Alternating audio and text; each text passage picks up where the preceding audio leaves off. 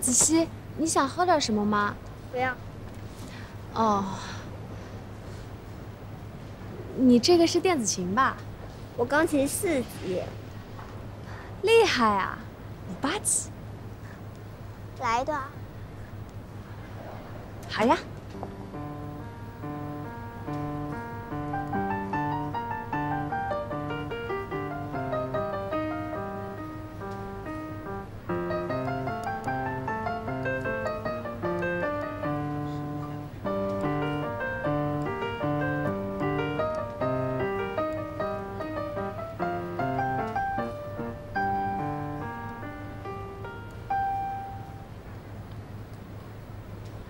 你会的还挺多。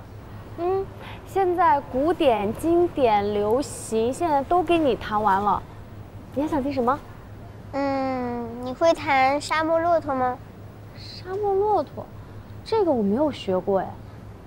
子熙，不然这样，我回去学一学。如果我们下次还能够遇到的话，我就弹给你听。陆姐姐，你弹琴弹得真好，比我那些私教老师强多了。我可是专业的。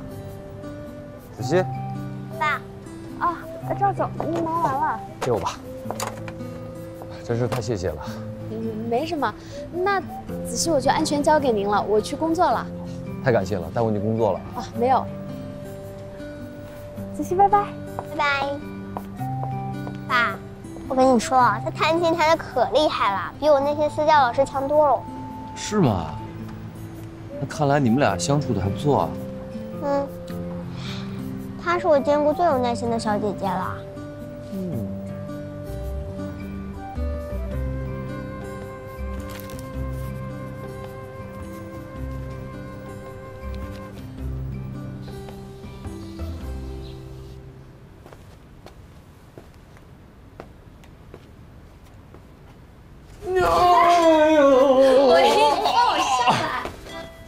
你今天怎么亲自下厨，还做这么丰盛？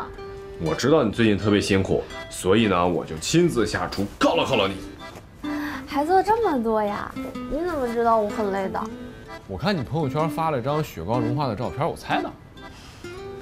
还是我老公最懂我了。快吃吧，尝尝尝尝。哎，饭后还有惊喜的。好。先吃口蛋糕。你尝尝。你这也切太大一块了吧？你的饭量没问题。好，都是实诚人。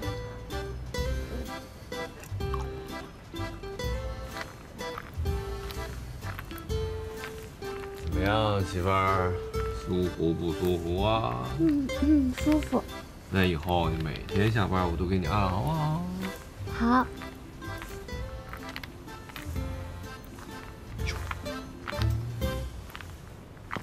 这不会就是你说的那个惊喜吧？这是惊喜之一，还有惊喜之二呢。我一哥们儿推荐我去写剧本，做编剧啊？可是你没有当过编剧啊。我百度过了，这写剧本和写小说异曲同工。但是，但是什么呀？这好歹是个机会啊，是不是？总比我在家里待着什么也不干强吧？你说的对。那唯一，这次你一定要好好工作，不要辜负这次机会喽。那我给你个奖励吧，我的吻。这个吻呢，代表着我深深的祝福和期待，得到它的人就可以，一帆风顺，马到成功。算了，我不要这个吻了。来，咱来点实惠的啊！我准备好了。全套啊，开始走。好，全套来了。等，轻点，疼。你给我按上，昨天是我给你按了。我这不是有错了？你轻。怎了？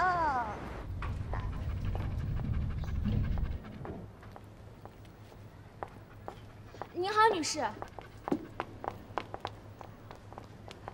女士您好，我们大厦规定宠物是禁止入内的。你新来的啊？是的。难怪。女士，我们大厦宠物禁止入内。这是我孩子，不是什么宠物。那也不行，这是规定。况且您还没有登记，请问你有预约吗？谁呀？你拦我？哎，你是哎呀！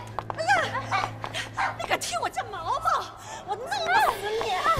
放手！过来！干什么？你干什么你？您不是吴总吗？对，我就是你们吴总的小姨子。就他这个小钱财，居然敢拦我，还打我家毛毛！赶紧的，道歉，否则我让我姐夫开了你。明明是你不对，凭什么要我道歉呀？吓着他了，就得道歉。薇姐，要不然算了吧。听到了没有啊？你太欺负人了！小钱财，你混的还没我家狗好呢，居然不道歉，你信不信我开了你？怎么了，薇姐？薇姐，怎么回事啊？我来找我姐夫，就他居然拦着我，还打伤我家毛毛。哎，我家毛毛是我家儿子，他居然还不道歉。君姐，大厦有明文规定，宠物不能入内，而且我没有踢他的狗。你不道歉是吧？你信不信我让你们全都走人啊？海爷，要不你就给薇姐道个歉。不光是给我道歉，还要给我家毛毛道歉，还给狗道歉呢？让人给狗道歉，你算个什么东西啊？你谁呀你？我是你们的客户，你谁啊？赵总您好。你跟他什么关系啊？啊？你跟他什么关系？他是你生的。嘴巴给我放干净点！你嘴巴给我放干净点，别仗着是老总的亲戚就跑到公司来耍威风。大厦有明文规定，宠物不能入内，你怎么那么特殊啊？他是我儿子，他跟你什么关系啊？还你儿子，好好的人不做，放着去跟狗认亲戚。你叫你儿子，你看他搭理你吗？你，我说这是谁呢？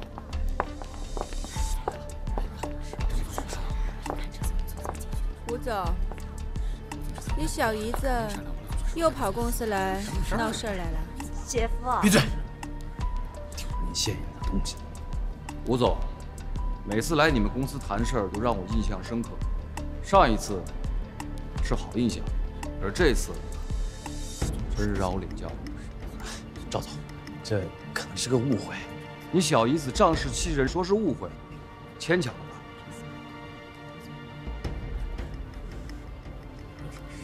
爱军，以后这个人就加入黑名单，我们不欢迎他。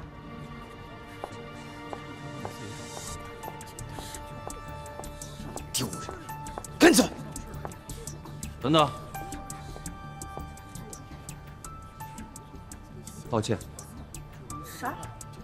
给陆小姐道歉。道歉！姐夫，说你呢，听不懂人话，道歉。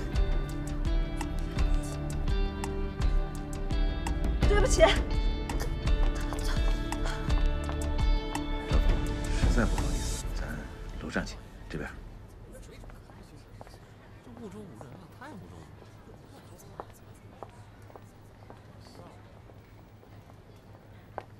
对不起啊，姐刚才也是没办法。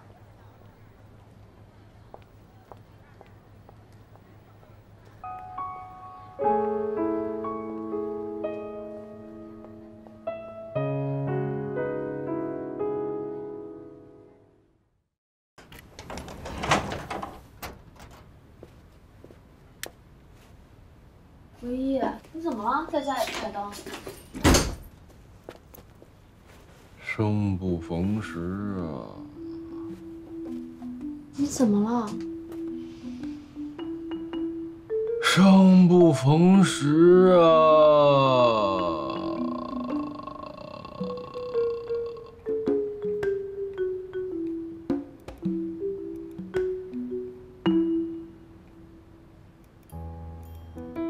这论坛上怎么这么多人骂你啊？我就奇了怪了，自费充 VIP， 到现在阅读量都没破百，下面留言还全都是羞辱我的。哎，你说这帮人躲在键盘后面这么随意的糟蹋羞辱别人，就让他们这么有快感吗？你别生气啊，我帮你骂回去。算了吧，我跟这帮人啊对骂一下午了，这帮人越理他们越来劲。唯一，你把作品传到网上给大家看，这有人喜欢，就会有人不喜欢吗？以前在老家的时候，不是没有人质疑过你的作品啊，你那时候多自信啊，现在怎么这么脆弱？你说的对，把作品挂网上就是给人骂。哎，但你就说这个事儿，你说我的问题就说我的问题呗，一会儿说我比谁谁台词差，一会儿说我比谁谁格局小。我写的东西有我自己的风格，你不爱看滚蛋，没事在这瞎比什么呀？文无第一，武无第二，这么浅显的道理不懂啊？可能其他的作者他们的作品确实有可取之处，你还是可以多看看其他前辈老师的作品，虚心学习学习嘛。我学他们，哎，他们就是赶上好时候了，要不然屁都不是。你也不要老是盯着别人的短板嘛，这样心态不好。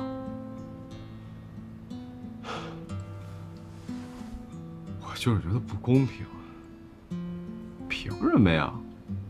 他们成名了，写个屁都有人捧着，说好屁。我这种苦熬苦成的小写手，怎么就得见天的被人侮辱、被人骂呀？等着吧，等我宋唯一成名的那一天，我让他们一个一个的都在我面前低头。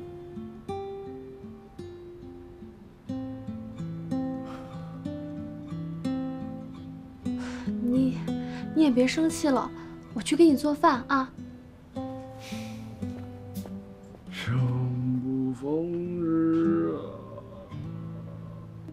天哪，宋思明，你也太能撑了吧！我们根本不知道你们家李俊龙发生这么大的事儿。都过去了，出那么大事儿，干嘛不跟我们说啊？跟你们说干嘛呀？无非是就多几个人跟我一起着急而已啊。再说我可以解决啊。你跟我们说，我们可以帮你出主意啊。就是。好啦，这件事情都已经过去了，能不说了吗？好，说说你吧，最近跟宋唯一怎么样啊？就那样。他工作还没起色吗？没有。哎呀，我说妹妹呀，你到底图个什么？哎，可盈，我记得宋唯一的专业是 IT 啊，他干嘛不做老本行呢？他说那不是他想要的。哼，所以说这就叫不成熟。进入社会什么最重要？生存，连基本的生活都保证不了，还谈什么梦想？那都是奢侈品。可盈，我觉得你有时间要再跟唯一谈一谈。有梦想很好，但是实现梦想要一步一步慢慢的来。现在最重要的是踏踏实实找份工作。就是呀，我们家老谢年轻时候也有梦想，他很喜欢文艺的。他是喜欢文艺呢，还是喜欢文艺女青年啊？虽然我们家老谢是矿主出身，哎呀，就煤老板行了吧？但是他很喜欢艺术的，他还投资拍电影、拍电视剧。对呀，在夜总会搂着小姑娘，对编剧谈我们的戏要弘扬正能量。我走了，慢走不送。哼，你就不走，气死你！思明，你看他老欺负我。哎，图图，我觉得你最近的运动是不是只剩下抬杠了 ？I'm sorry， 那我不说话了。我想说的呀，就是梦想诚可贵，生存第一位。要想实现梦想，那就得先有经济做基础吧。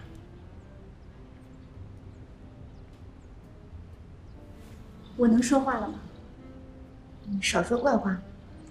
可盈啊，好太的话呢，话糙理不糙，你得让宋唯一明白这个道理。他不能用你的钱去为他的梦想做奠基石，而且他还一点都没有意识到。就是，现在就是你花着钱养着他呢。妹妹呀，青春有限，咱能别老做这赔本的买卖吗？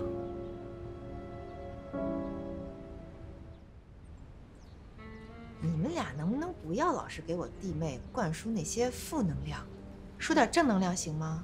哎呀，主要是咱们也没有人混文学圈，资源匹配不上，吸引力不足。但是我们可以发动身边的朋友呀，资源嘛，就是一点一点积累起来的。你们2个人呀，好好的上心啊！我肯定义不容辞，我尽力。好，那就谢谢姐姐们。以后我们闺蜜聚会，你没事也尽量过来。好呀，好呀。对呀，多一个人多热闹呀！咱们就谈谈心，吐吐槽，排解小烦恼。反正以后就是不管有开心的、不开心的都可以聊。干杯！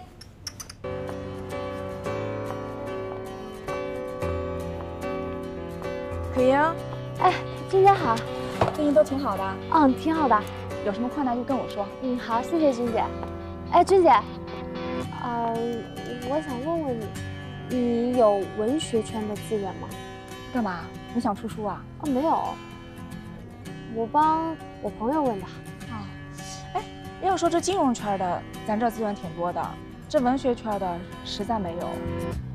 好，没什么，我就随便问问。谢谢您了。好，那你先忙啊。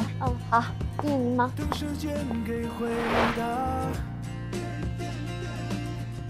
自我挣扎，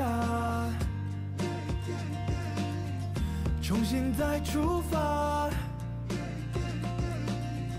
岁月磨砺它的牙，留给我伤疤。忘了沉默，忘了洒脱，关心赴汤蹈火，拥有了更多，依然寂寞。城市空如漩涡。陈总好。来，陈总好。可以坐。找我有事儿啊？陈总找你。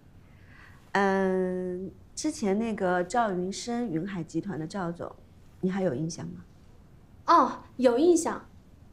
是这样的，就是他呢想给他的女儿呢找一个钢琴的家庭教师。钢琴家教？是这样的，赵总对你上次帮他照顾女儿特别的感激，还特意给吴总打了电话，说咱们公司的前台人员业务能力都这么强，所以对公司其他业务也特别的有信心。当然了，赵总他女儿呢人小鬼大，古灵精怪，跟他前几任的家庭教师都是对着干的，人家都是硬着头皮在教他，但是那天唯独对你还算是和谐，所以赵总希望你可以教他女儿弹钢琴。当然你放心，肯定不是白教，他会付报酬的，而且他也是我们公司的大客户，我们也很希望能够跟云海集团合作。那你这次去不去家教这个问题，还是看你自己意愿啊。英姐说的对，别给自己太大的压力。赵总是希望你去教他女儿，但是愿不愿意还得看你自己。能够兼职赚钱，我当然是愿意的。可是我去哪儿教呢？去哪儿教？你可以花钱租个地方啊，到时候你把成本算在赵云生头上就好了。图图姐的学校，他们学校不是有钢琴教室吗？看看周末用不用，如果不用的话，看看能不能租。如果真的能租的话，那就让赵云生来出这笔钱。如果是这样的话，那当然可以啊，可以。那就太好了，那我就回复赵云生，就说 OK 了。好。英姐，如果这个事儿成了的话，一定要给可盈记一大功。那必须的。那你就好好表现，我们公司的前途就看你了。陆可盈小姐，加油！好。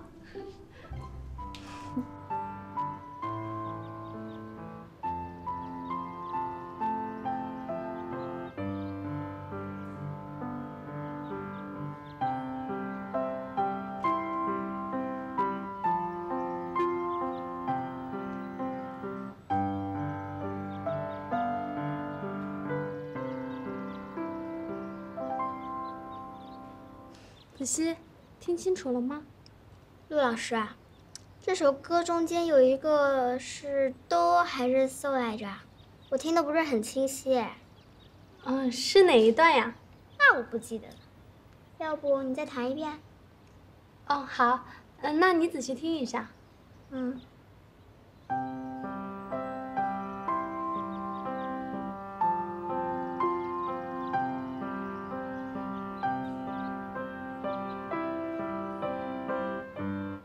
子熙，这次听清楚了吗？还是没记住，要不你再弹一遍？好，那这次我再弹慢一点，你可以随时打断我。嗯。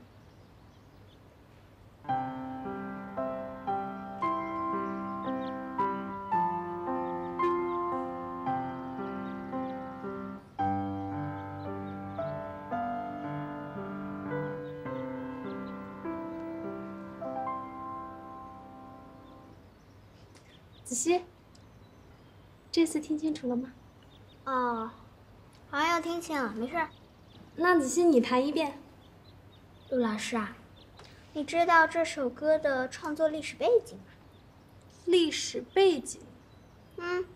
不理解一首歌的历史背景，怎么在弹的时候带出那种大时代的意境和感觉呢？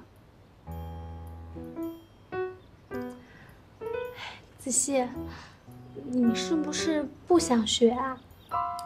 我爸说了，弹琴不只要知道哆瑞咪发嗦，还要知道作者在创作乐曲的时候的感觉和背景，不然弹出来的歌曲是没有灵魂的。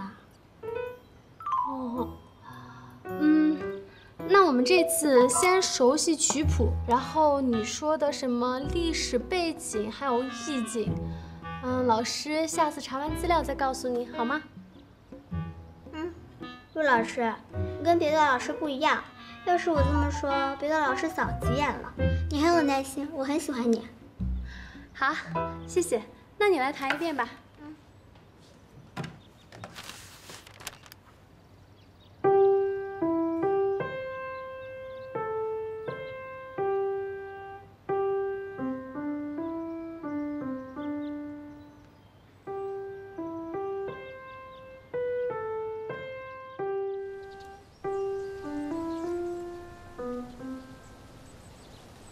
子熙啊，我们确定一下下周上课的时间呗。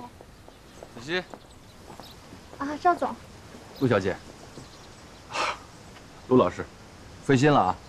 没有，我这也是第一次跟子熙上课，也不知道教的好不好，希望你跟子熙多包涵。没事的，陆老师，你可以的。这孩子不许没大没小的。陆老师，子熙这孩子有点叛逆，你要是觉得相处的还算融洽的话，那咱们下周还跟这儿。好呀。好，那咱们下周见。跟老师说再见。拜拜。拜拜。陆老师，再见。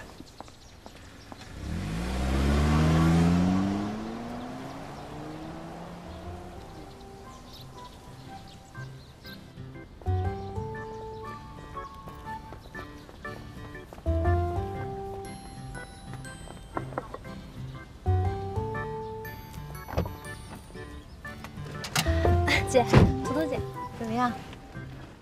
还挺好的。刚开始还有点紧张，不过后来也都很顺利。赵总说下周可以继续。太好了。行啊，可盈，多元化发展。我就说嘛，资源是一点一点积累起来的。既然顺利，那我到时候跟学校打个招呼，每周末呢把教室租给你们几个小时。谢谢图图姐。谢谢。别客气。坐好啊，开车走了。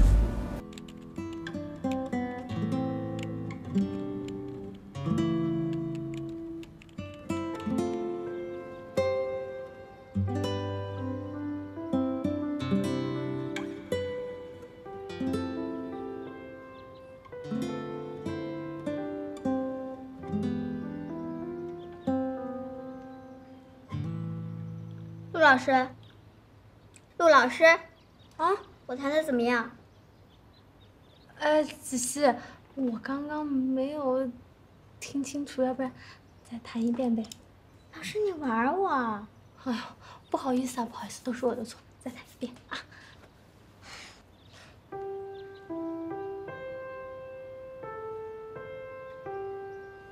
鬼子他们今天炖的还算顺利。行，那先这么着。拜拜。子琪，下课啦。啊，赵总，那我们下次的时间，下次再说吧，咱们微信联系啊。跟老师说再见，子琪。拜拜拜。啊，赵总，我想谢谢您上次帮我解围。嗨，举手之劳啊。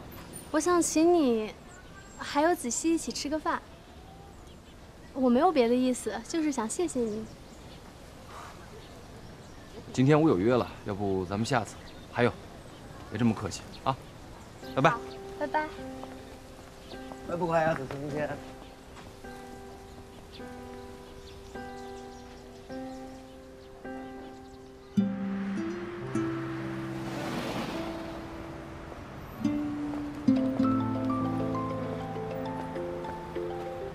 喂，赵总。喂，陆老师，我刚把子怡送回家，我今天的饭局临时取消了，吃饭了吗？没有的话，我们一块去吃吧。哦，好呀，那你定地方，我来买单。我把位置发给你。嗯。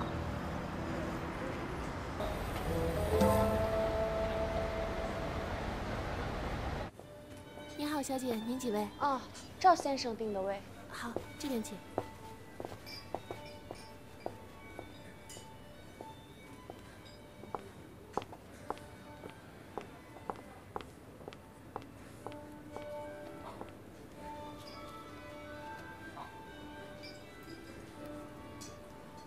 赵总，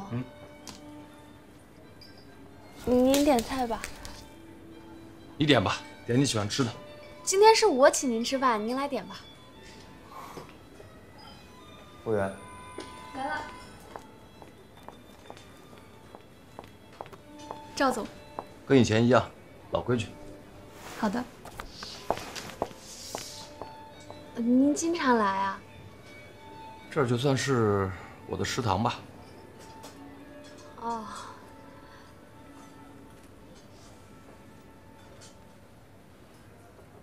真好。谢谢。来，尝尝这菜。我吃的比较清淡啊。我平时吃的也淡。哎，要不要喝点酒？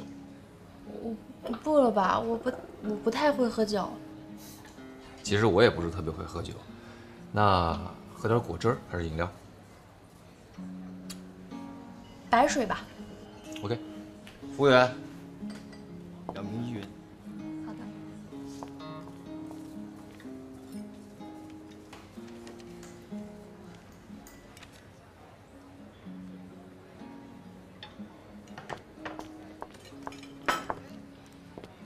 请慢用。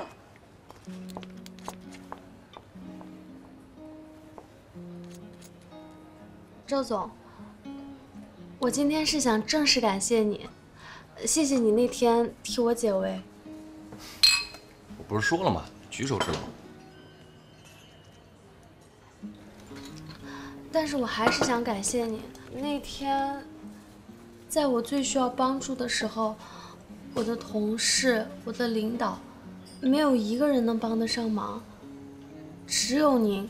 虽然我们也没有说过几句话，但是您依然愿意挺身而出，帮我说话，给我解围，我真的非常感谢你。其实啊，他们的反应也能理解。你想，那个女人是你们公司老总的亲戚，你的主管在得罪你和得罪老总的亲戚之间2选1，无可厚非啊，他肯定会选择牺牲你。至于你的同事嘛，他们怕引火烧身，隔岸观望，这也是一种突发事件的下意识自我保护。而只有我和对方没有任何的利益挂钩，又是你们公司的客户，不敢得罪的客户。帮助你是基于你是子熙的辅导老师，而且我非常讨厌无理取闹的泼妇。不帮你没有任何损失，可是帮了你，会换来你对我的感激。这不，你就请我吃饭了。换言之，如果这是一笔小的投资的话，我也有收益了。赵总，您做什么事儿都想着投资回报吗？这是我的职业，我就是干这个。跟你开个玩笑。就说嘛。哎呀，今天好不容易没应酬，可以轻松的吃顿饭，所以话多了点。哦，没有，特别好。只要陆老师不觉得无聊就行。不会无聊，不会。来，尝尝这个鱼这儿的鱼啊，是我最喜欢吃的。来，谢谢。多吃点啊。好吃。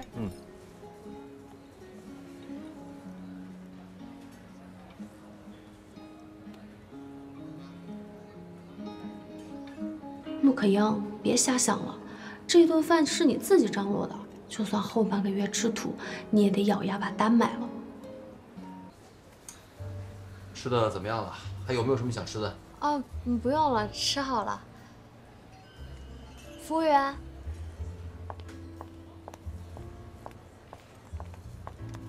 买单。赵总已经买过单了。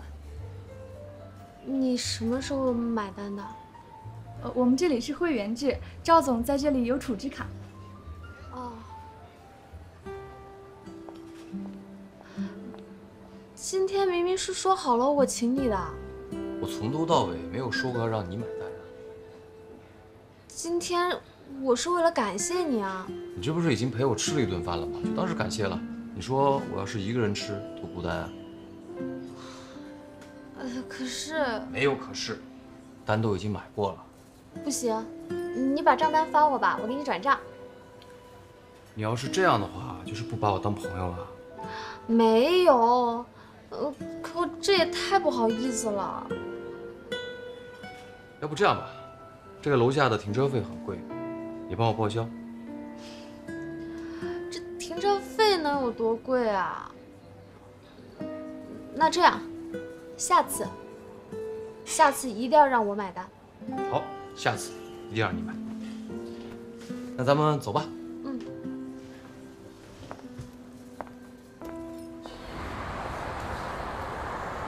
我车停那边了啊。啊，那个赵总，您看一下手机。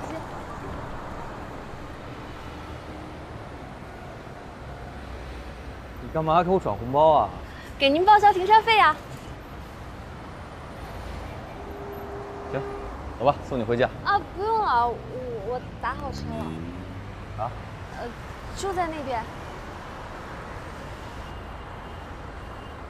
好，那卢老师再见。赵总再见。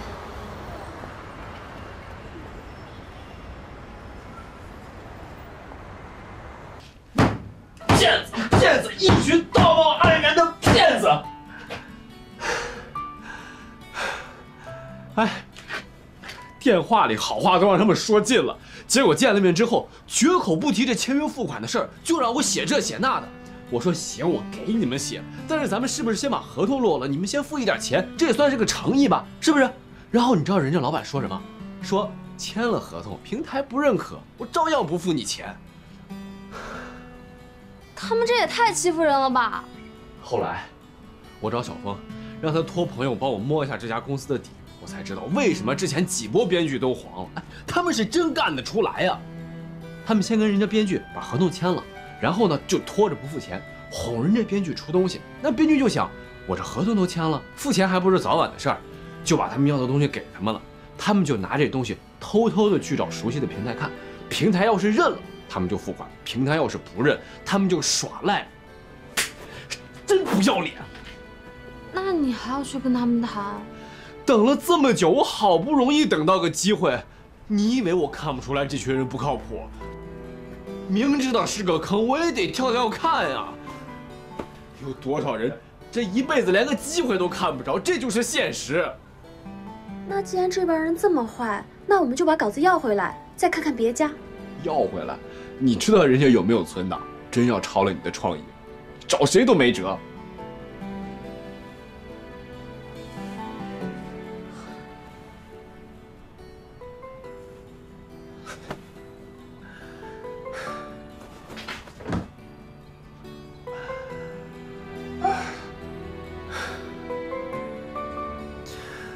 你说那些比我差了不是一星半点的人，怎么就能那么顺呢？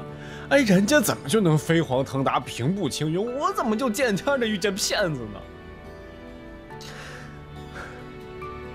你说老天爷是不是把我关注给取消了呀？我也没干什么得罪他老人家的事儿啊。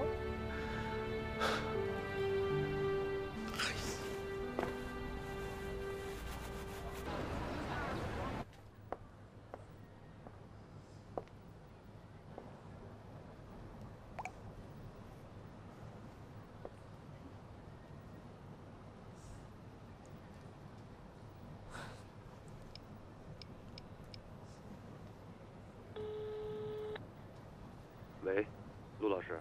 啊，喂，赵总，你有时间吗？什么事儿啊？没什么事儿，我就是，我想请您吃个饭。陆老师，不好意思啊，我刚下飞机，有点累了。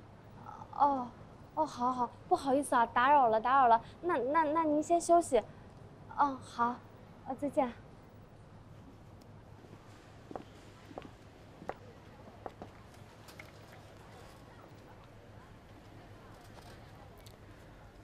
真的太尴尬了，冒冒失失就给人打电话。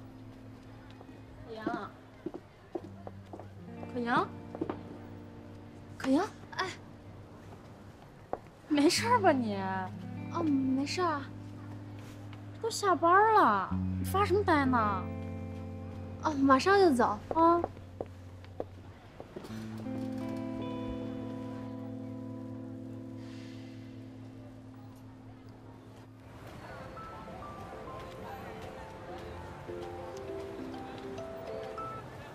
喂，赵总。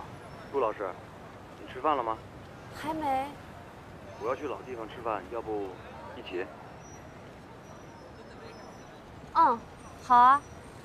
待会儿见。待会儿见。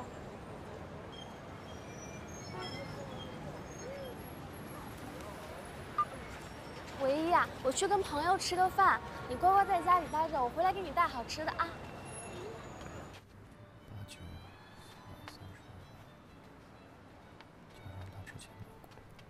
不好意思啊，来晚了，那个有点堵车。没事，我也刚到。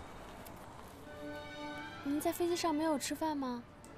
我从来不吃飞机上的食物的，这不刚下了飞机，到公司处理了一点事儿，肚子就饿了，寻思自己吃也是吃，就把你叫上了。一个人吃饭确实挺无聊的。你是不是有什么事儿要告诉我？我就知道肯定有事儿，说吧。这么说吧，赵总，您是我认识的人里面段位最高的。千万别这么说。其实上次我就想问您了，可是因为子熙在，我就没好意思开口。具体什么事儿啊？赵总，您认识文学圈的人吗？文学圈？能不能再具体一点？就是出版小说或是需要网文作者的公司。你帮谁问啊？朋友。那一定是一个很要好的朋友，你这么用心帮他，是吧？我记忆里面我是没有这样的朋友，不过我帮你发一个朋友圈问一下，我觉得应该没问题。那会不会太麻烦您啊？那倒不至于。这样，到时候我帮你问到了，有消息我通知你。好，那就真的太感激您了。别那么早谢我，我还不一定能帮上忙呢。您能够答应帮忙，我就已经非常感恩了。不是说了吗？朋友之间不应该这么客气的。好了，事儿说完了，上楼吃饭吧。那今天一定要让我请客。我的主场我来买单，下次你带我去你的主场。哦，那咱们说定了，下次一定要让我请。好。今天的西湖醋鱼真好吃啊！那是他们家的招牌菜，咱们下次来还点啊。今天我送你啊。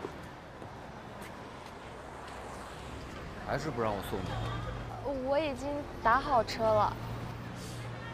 你这样做会让我觉得我自己非常没有绅士风度，你知道吗？没有，我不是这个意思。陆老师。您叫我可盈就行。好，可盈。我自己觉得呢，我不是一个非常八卦的人，但是我还是想问你一下，你为什么每次都要拒绝我送你？好，那洛儿再见。啊，赵总再见。先走了。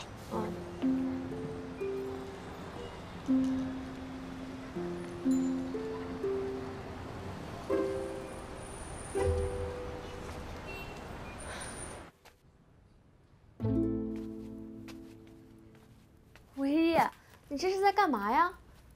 昔日月之清，天地之华，填饱我的肚子。饭呢？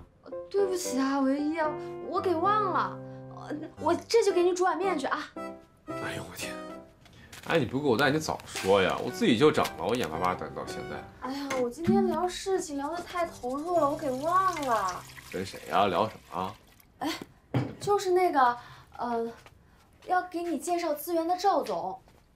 哪个赵总啊？我学生子熙的爸爸，云海基金的合伙人赵总。哦。聊怎么样啊？他已经答应帮忙了。他文学圈有熟人啊？他说帮忙问问。靠谱吗？哎，你没见过那人，他看起来就特别稳重，感觉特别靠谱。看看啊，云海基金啊。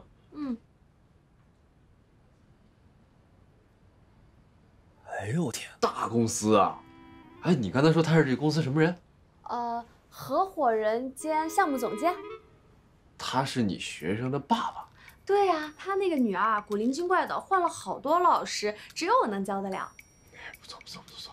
哎，媳妇儿，这层关系你可一定得维护好啊。好，知道了。那你现在不生气了吧？不生气。吃面啊，不用了不用了，你接着打坐吧，继续吸吸精华，填饱肚子啊，甜一点，垫一下垫一下，我给你弄。给我煮面，谁还新鲜你这精华呀？是不是？哎呀，来吧。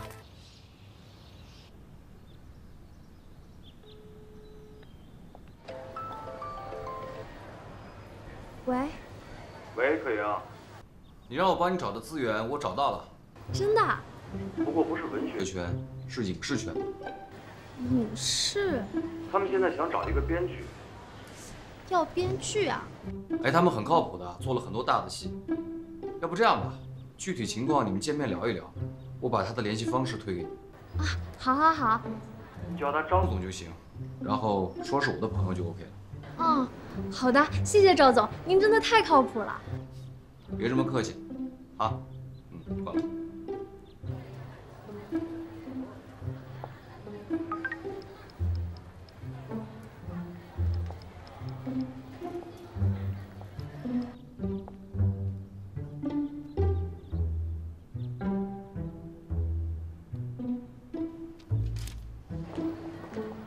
陆可盈，给谁发信息呢？没有啊。没有，老公吧？上班期间禁止发信息撒狗粮。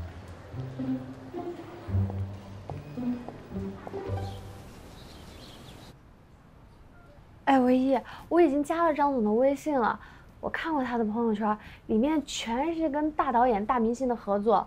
如果不是赵总他朋友是这次他们的投资人，我们根本就跟那边搭不上关系的。我已经约了他明天见面了。你听到了吗？听见了。那你倒是给个反应啊！可盈，你说，咱们这么纯靠关系去巴结人家，靠谱吗？不是你说的要尽可能的多找资源、多拢关系吗？我这给你找到资源了，你又说这样的话，什么意思呀？哎，我就是突然觉得，咱这么纯靠关系，有点底气不足。那你是对我找的这个资源觉得不放心，还是对你自己的实力没有自信啊？哎呀，我又没说不去，我这不是怕人家看不起咱，给咱脸色看吗？你也知道我这人最敏感，就怕别人给脸色看。哎，我觉得不会的，我跟这个张总聊了几句，他人挺客气的。行，那就去。反正碰了这么多次壁，也不差多撞这一回了。维一，你是不是被拒多了，都没有自信了？没有，怎么会呢？有自信就好啊！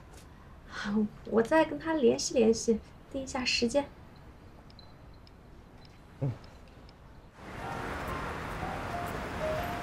张总，听说您的戏已经开机了？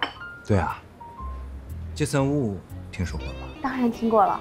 就是我们这部电影的导演。哦。不过吴导呢，对我们这个剧本呢不是太满意，所以我们就想请一位跟组的编剧啊，边拍边写。赵总就向我推荐了小宋老师。那这个推理悬疑剧我很擅长的。是吗？啊。哎，张总。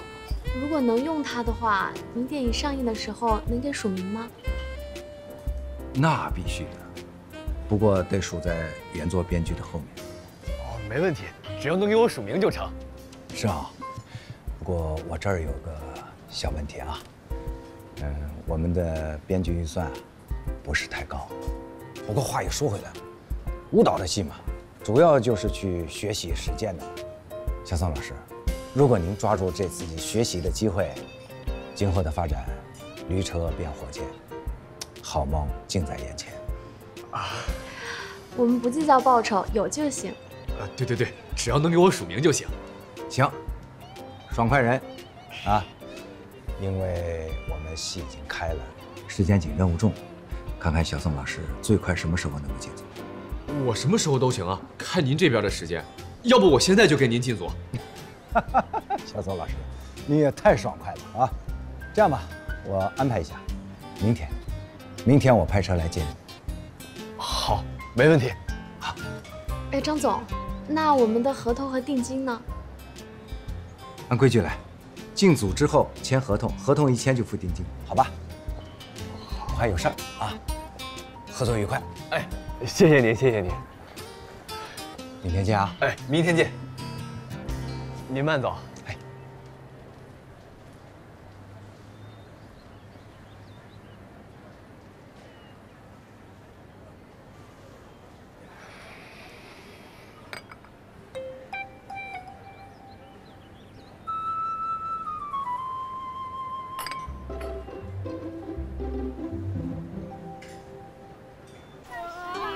放我下来！这么多人看着呢。哎呀，我开心啊！憋了这么久，终于看见曙光了。那维毅，这次一定要好好把握机会。你放心吧，媳妇儿，你就是我的幸运女神。今天我请你吃大餐。那我们吃火锅。走着。走。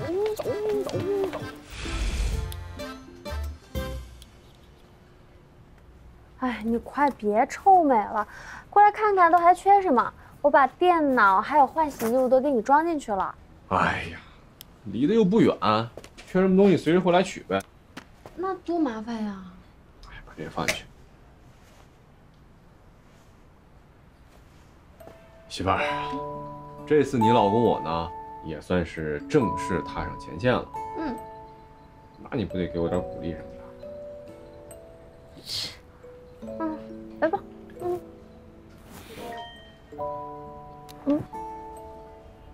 人家到了，我得赶紧。哦，那你到了记得给我打电话啊。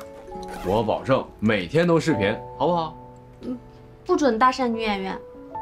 我进剧组第一件事儿就是把咱俩结婚证贴我脑门上。用作微信头像就更好了。还是你狠，行。来抱抱。来抱抱。要加油哦！加油加油加油！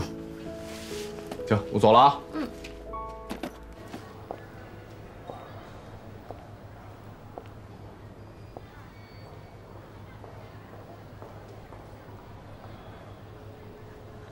喂。哎，喂，赵总，我是陆可盈。什么事儿啊？哦，我朋友进组了，我想请您吃饭，谢谢您。啊，不好意思啊，我这周都特别忙，我们再约吧。哦，好，好，你忙，我们再约。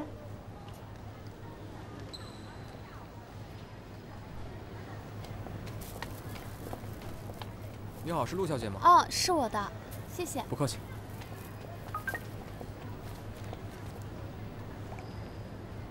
刚才开会，不好意思。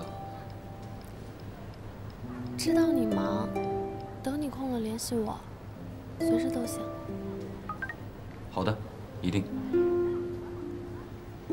哟，谁呀？笑这么开心？男朋友？没有。吃饭去了。哎，副导，哎，宋老师啊，那个麻烦你个事儿呗。怎么了，宋老师？您说。帮我去买瓶辣椒酱呗。辣椒酱啊，宋老师是这样，我们领导和导演都不吃辣，所以这个辣椒酱我还真不知道去哪里给你买。哎，是这样，这周围我实在是不熟，你就随便找个人帮我买瓶老干妈就成。宋老师，这个大家都在忙，我去哪里给你找人？你不就闲着呢吗？我啊，行。哎，副导，那个，你看没有辣椒酱吧，咱组里这饭我实在是吃不下去，拜托。行，那你等我忙完，我给你买去啊。行，好。啊，对了，还有一事儿，你知不知道这附近哪有洗衣店啊？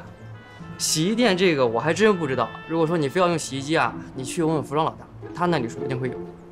好嘞，谢谢啊。那个辣椒酱拜托了啊。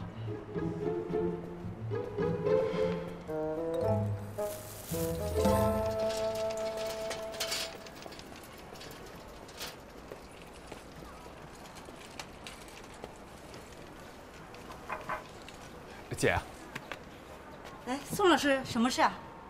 我能借咱们组洗衣机用一下吗？可以呀，晚上我一块给你洗了。行，那就麻烦您了。哦，对了，我自己的贴身衣物您别和组里的服装一起洗啊。贴身衣服？什么呀？内裤啊。内裤？宋老师，我爸里的内裤我都没洗过，你还是自己洗吧。行，那内裤我自己洗。黄姐，这个是明天所有特约的尺寸，到时候你给准备一下，别忘了。副导，我那老干妈买了吗？宋老师，你看我现在哪有时间？等收工我给您送屋里去，行吗？行，那麻烦您了啊。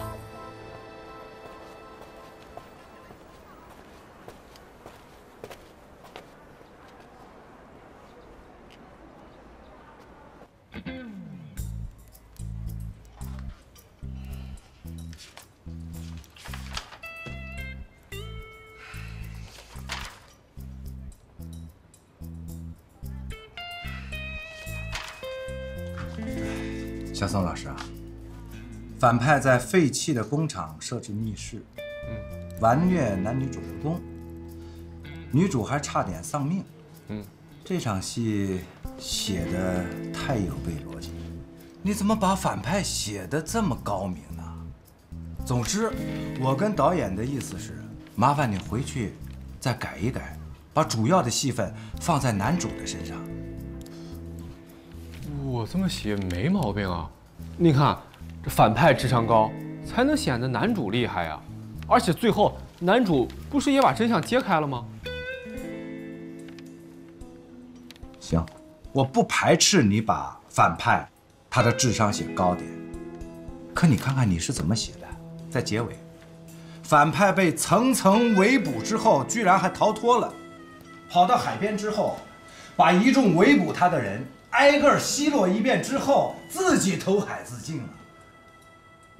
这不显得我们男主既智障又白痴吗？这有什么问题吗？很多好莱坞大片里都这么写啊。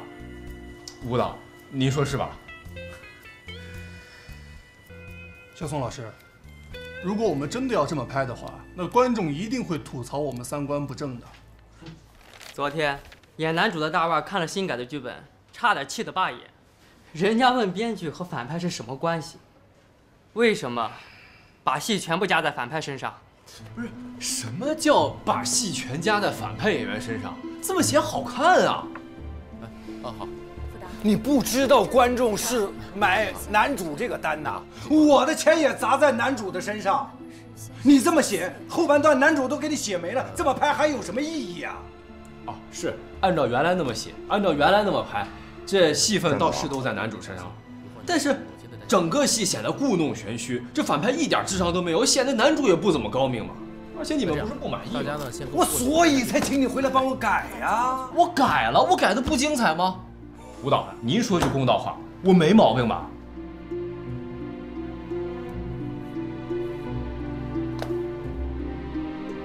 宋老师，总之我就一句话，你这样做肯定行不通，你必须回去按照我们的意思重新写。那不可能，我只会写最好看、最精彩的戏。对，哎，好了。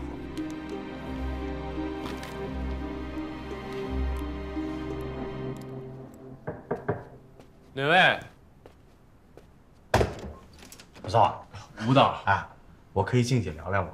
当然可以，您请进。好，吴导您坐。哎，好。吴导，全剧组我是最敬重您的，我也觉得您是最专业的。您说说，我是不是没毛病？小宋，你写的剧情桥段都很精彩，但我想问你啊，你写的剧本是给你自己看，还是拿出来给大家看？拿出来给大家看啊。那就要听别人的意见。张总虽然不懂剧本，但是他懂得如何让电影上映，哎，卖座赚钱。不知道我跟你说，你能明白吗？您的意思是不喜欢也得改变？是啊，因为你不改变就不能融入，即使对方是错的。小宋，哪有那么多对错啊？这只是方向不同而已，最终肯定是殊途同归呀。我们最终的目的就是让电影上映，好看，赢得口碑，赚钱。吴导，那您现在拍电影就是为了挣钱？我们拿别人的钱，一定要对得起别人。编剧、导演，我们要替资方挣钱的，不然外面怎么用你啊？啊，谁敢用你？没人给你投资，你再大的能耐都使不出来，谁能看到你？谁能认可你？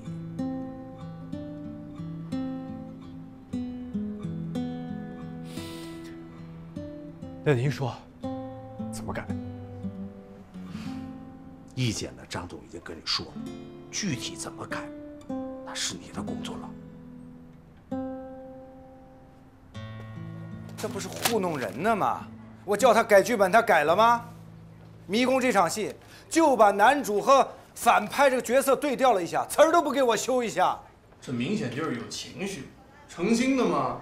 你说他一个新人，哪来的这份迷之自信？哼！年轻人，年少轻狂嘛。吴大导演啊，您倒提醒我了。您看，咱能不能舍舍面子，请原著编剧老师回来办杂改改？打个电话呢，是可以的，但是费用啊，该加加呀！都这时候了，跟我说这话，不停机才最重要的。那这个小宋老师，开！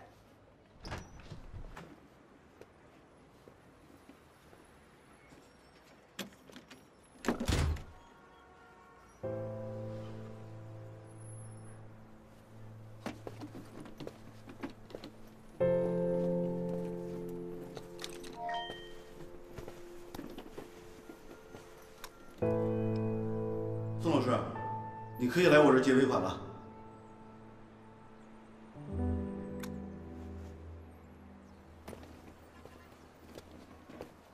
那个没有眼力劲了，毛那小子真的滚蛋了。那必须的呀！拍摄期间谁跟他耗得起时间呀？这个生花蛋子，他以为混剧组那么容易呢？就是张总和舞蹈随口捧他几句，他都不知道自己姓什么了，真把自己当腕了。写的那叫什么玩意儿？台词狗屁不是！你们是不知道，在现场导演不知道给他调多少东西。舞蹈节一个小屁孩懒得跟他计较，换做是我早就骂人了。这么一个不会来事、不会干活的家伙，还用他？这不是便宜廉价吗？要不然哪会用他呀？你刚才说什么呢？你要干嘛？宋老师他没说你，没说我说谁呢？你小子敢说不敢认是不是？我就说你了，你写的东西就狗屁不是。你有本事再说一遍。再说一遍，再说100遍，你写的东西就狗屁不是。我上去说！哎，怎么回事？别动手！松开，松开！快点，快点！别打了！打电话，快点！别打了！哎。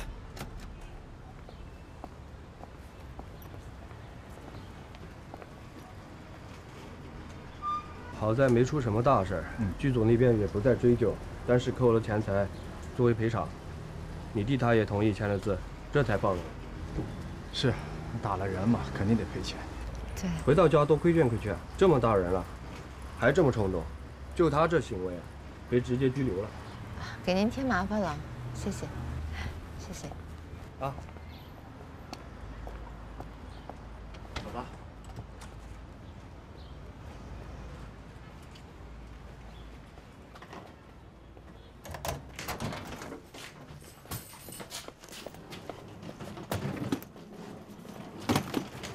干嘛？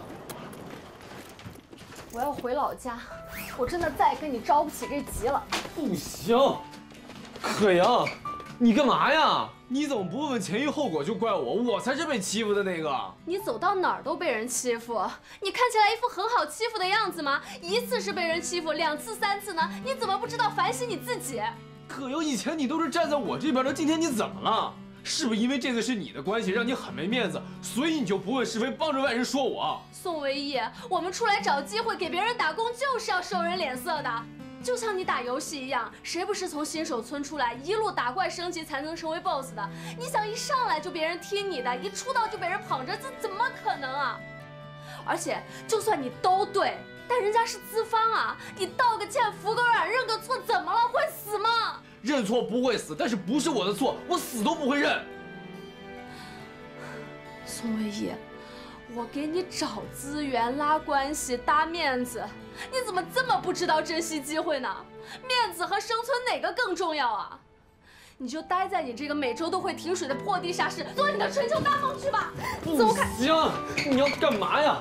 反正你不能回老家，你要回去了，我多没面子呀！你这个时候想的还是你的面子？哎呀，可阳，以前不管发生什么，你都是站在我这边保护我的，今天你怎么了？因为我成熟了。说得对，我是不会回老家的，我真的没脸回去。但是我得让你知道，生存和丢面子哪个更难？你去哪？我去宾馆。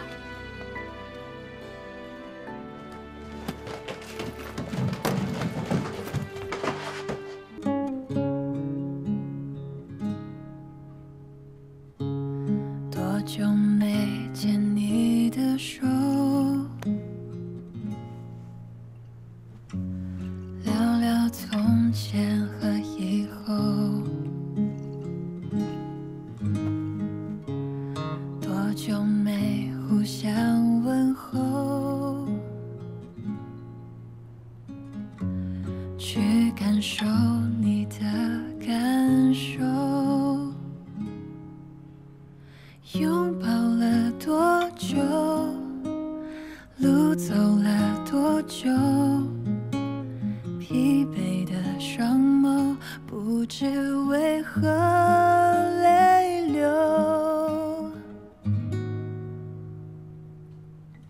那些浪漫与疯狂是否变了样？我们只顾奔跑，忘了回头望。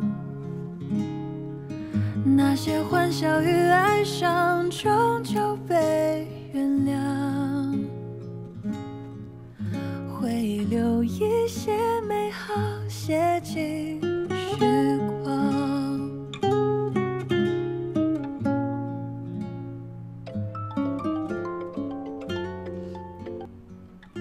喂，是我。赵总，真的对不起，我不知道事情怎么会变成现在这个样子，实在是对不起，给您添麻烦了。没事儿，合作嘛，合得来就做，合不来就散，本身就不是强求的事儿。我不是来问责的，我是想说，我今天休息。那不是要一起吃饭吗？啊，好啊好啊，那还是去之前那家餐厅吗？我胃有点不舒服，不太想出门了。可盈，你介意来我家吃吗？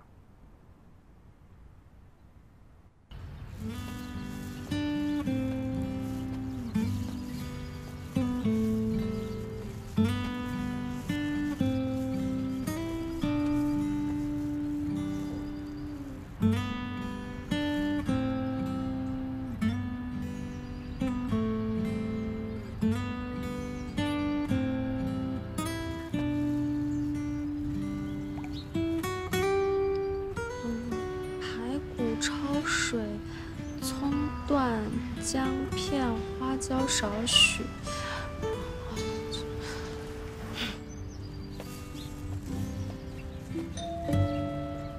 来了。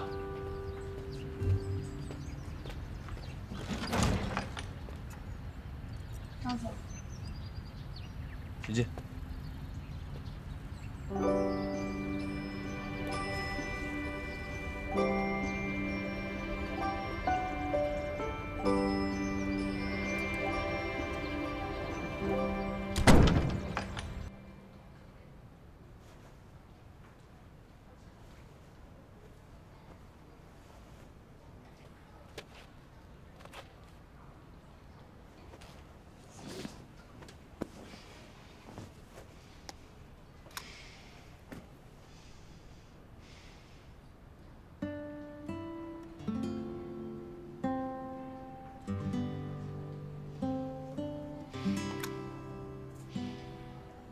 陆可盈，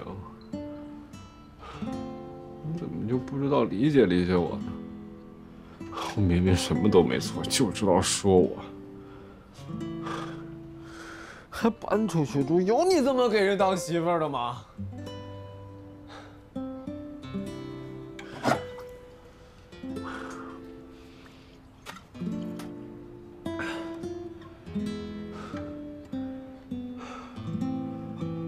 不行，我得把话说清楚。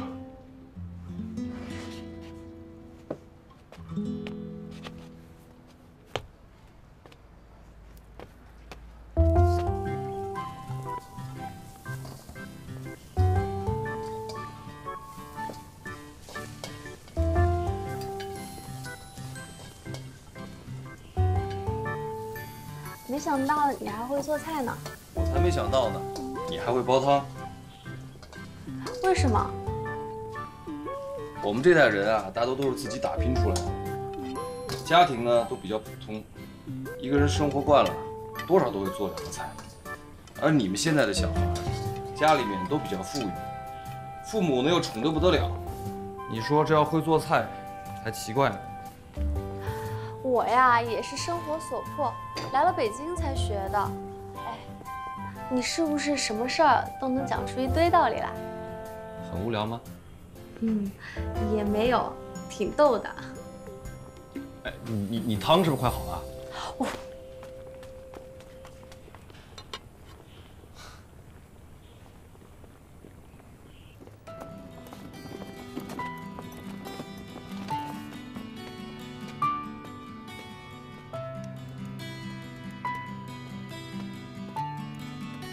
先生您好，住店吗？陆可盈住哪屋？先生，你找谁啊？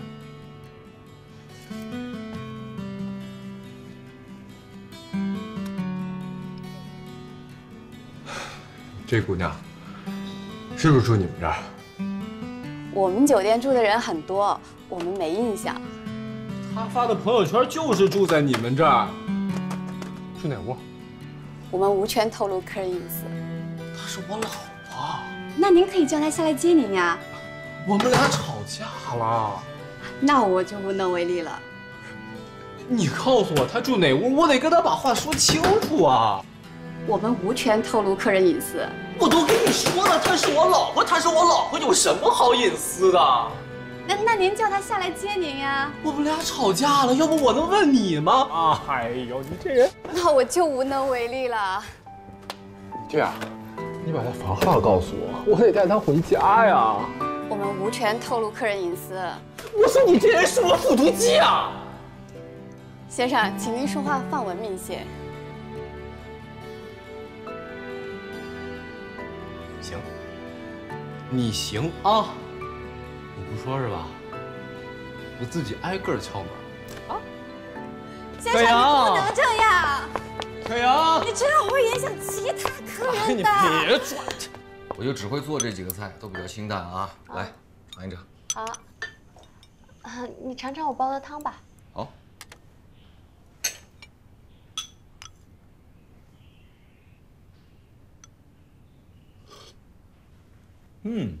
不错呀。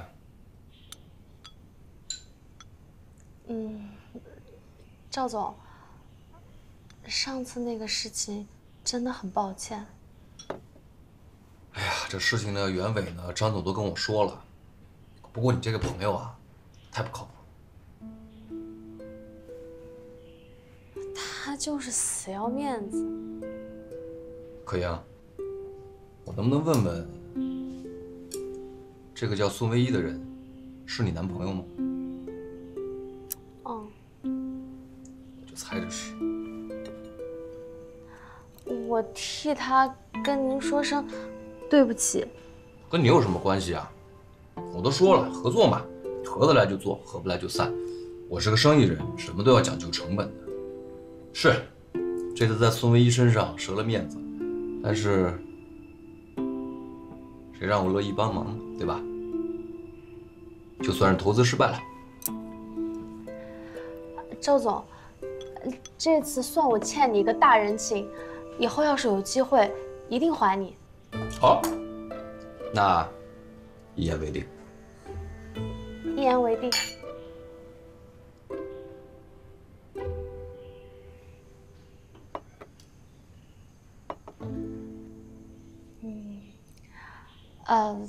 赵总，我能问您一个问题吗？您觉得什么是爱情？哎呀，这个话题，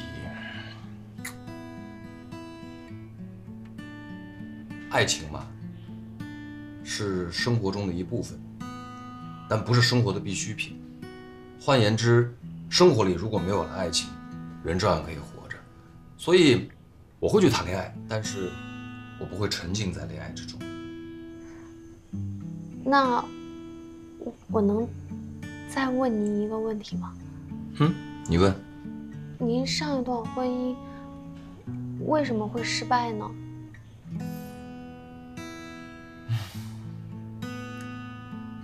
以前啊，我总觉得我可以把我的事业、婚姻都经营好，都驾驭好。可是后来我发现，我根本就没有选择对合适的人，所以完败。后来我学会了风险评估，步步为营，因为我不能再让我的人生走错任何的一步，因为失败的代价真的太大了，而且我也不想总是输，对吧？哦，那您之后就没有再输过了吗？那怎么可能？但至少是赢多输少。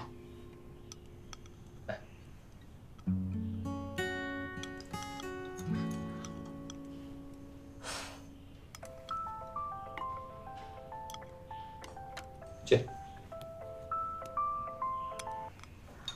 喂，哪位？派出所。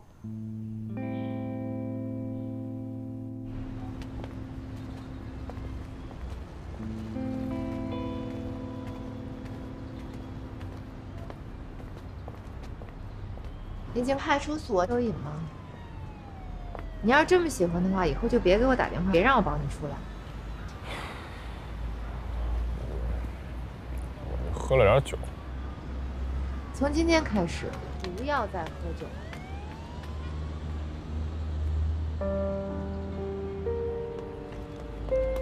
克阳，我是因为你才进去的。你什么意思呀？我害你进的派出所是吗？我不是那意思。哪样对我这态度？我应该对你什么态度？去买束花送你吗？不是，你看，要不是因为你离家出走，我也不能喝酒。我要不喝酒，我也不会进派出所。行行行，都是我的错，我给你道歉行了吧？对不起啊。哎，有什么事回家再说。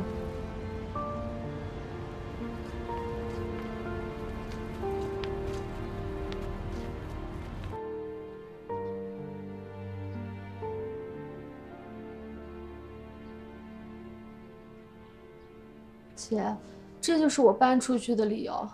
您说句公道话，他是不是太气人了？你就是因为这个进的派出所？但是他说的也不是全部真相。别人就说了他几句，他就觉得没面子了。打架进派出所你就觉得有面子了？害得我跟你姐夫大老远的去捞你，你就觉得有面子了？你根本就不是干这行的料。人家用你成，你学到东西；不成也属于正常的。怎么这面子就这么重要呢？你要是觉得面子重要，那你就应该在家，大学毕业之后好好的找份工作，然后把你的老婆照顾好。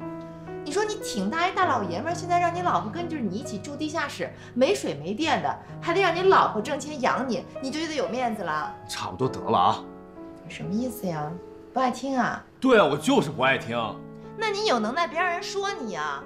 你有能耐，你别进派出所呀！别让我跟你姐夫去捞你啊！你知不知道，为了把你保出来，我花了多少钱？你把人家女孩给推倒了，人家就说摔伤了，张口就要1万块钱。我是赔礼道歉，好话说尽，人家才降到了5000。宋大少爷，你可真有面子呀！你面子可真贵呀！你够了，宋司令，你少说两句，你怎么管这么宽呢？你又不是我亲姐。你说什么？我说你又不是我亲姐，你哪来这么多废话？你少说两句行不行？啊，有毛病吗你？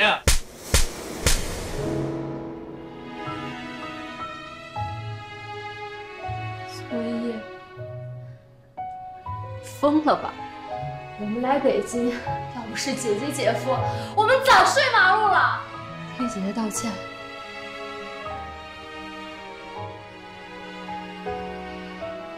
立马道歉，不然我跟你离婚！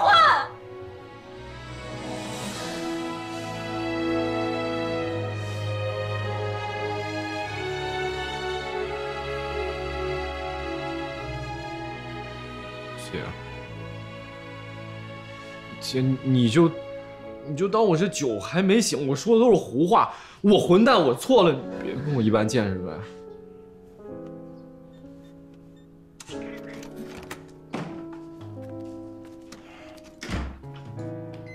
哎，都在。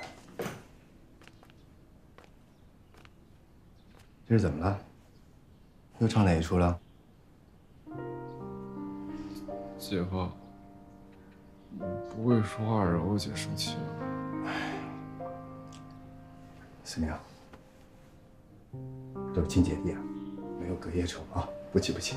啊，亲姐弟。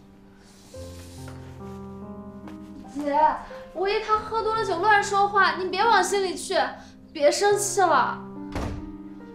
哎呦，你这都是一家人，你们这是干什么呀？啊？这样，晚上吃饺子，谁都别走了。北阳，你跟司令去买点菜啊，你跟我后面。愣着干什么？